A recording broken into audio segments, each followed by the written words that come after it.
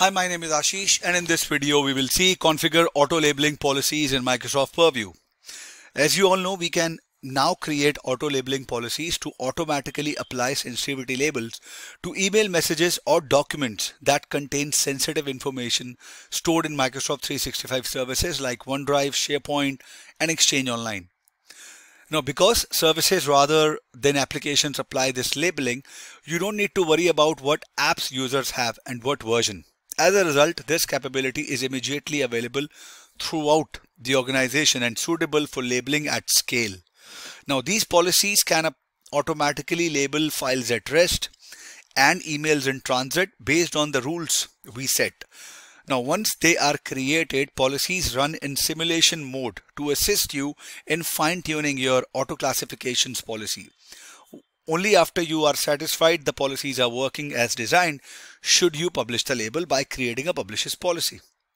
Now, we have to use certain steps to create an auto labeling policies, which is info to label, name, choose locations, policy rules, labels, policy mode, and finish. Let me walk you through these steps in the portal. Let me just quickly log on to the portal and take it from there. Alright, I'm logged on to the portal. So you go to information protection, you click on auto labeling.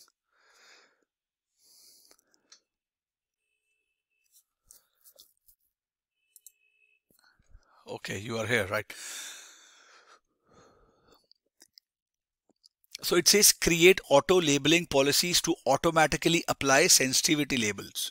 The same thing that I just mentioned. Alright, you want to read more about it, just go to the Microsoft documentation and read about the auto labeling to a content automatically or sensitivity label.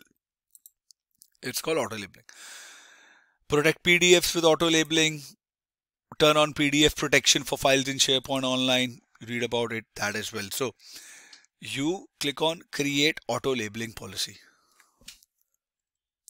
Now choose the info you want this label applied to. It is loading the templates. Let's say I choose financial and I choose UK financial data.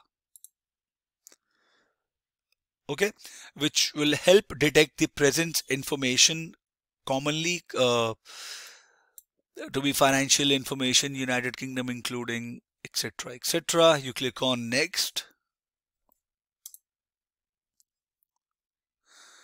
Name, it will give a policy a name and a description. Okay, because I'm creating an auto labeling policy. So earlier I created a sensitivity label. I deployed a publish policy to publish the label to a group of users. Okay, now this is auto labeling policy, which is using the already created categories per se, right? I'm sorry, I have to do that again.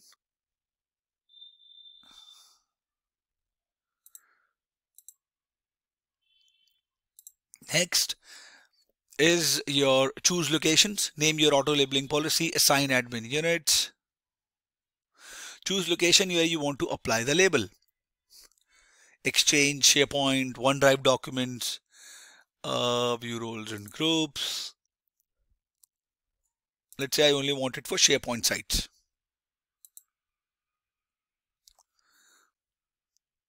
Click on next. Set up common or advanced rules.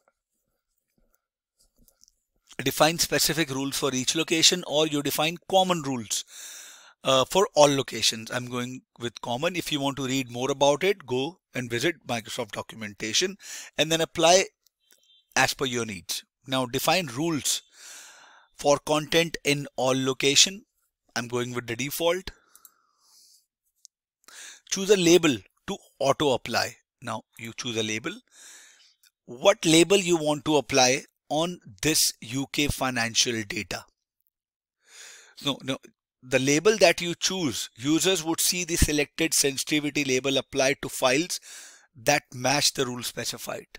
Okay, you want to apply highly confidential or confidential anyone. Let's say I go with highly confidential. Next.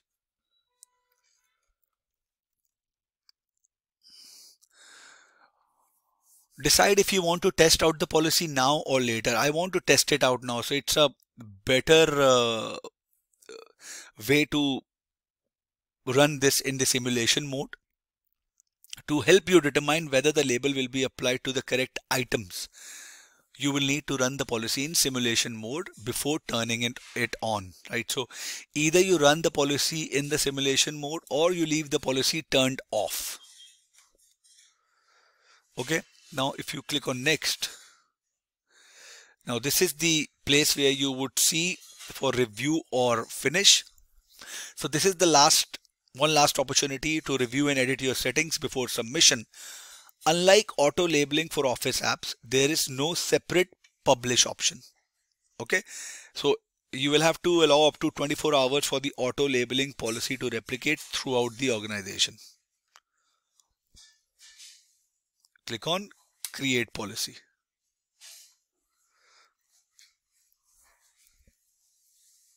It will take its time and it will create the policy.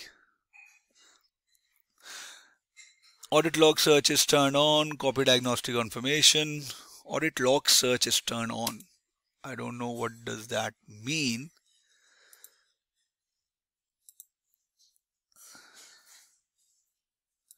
Let me try that again.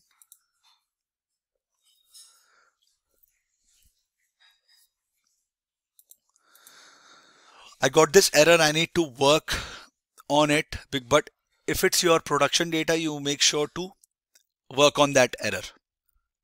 Okay, I hope this was informative for all of you guys. If you have any further queries, please mention them in the comment section and I'll see you guys in the next video. Thank you. Have a good day.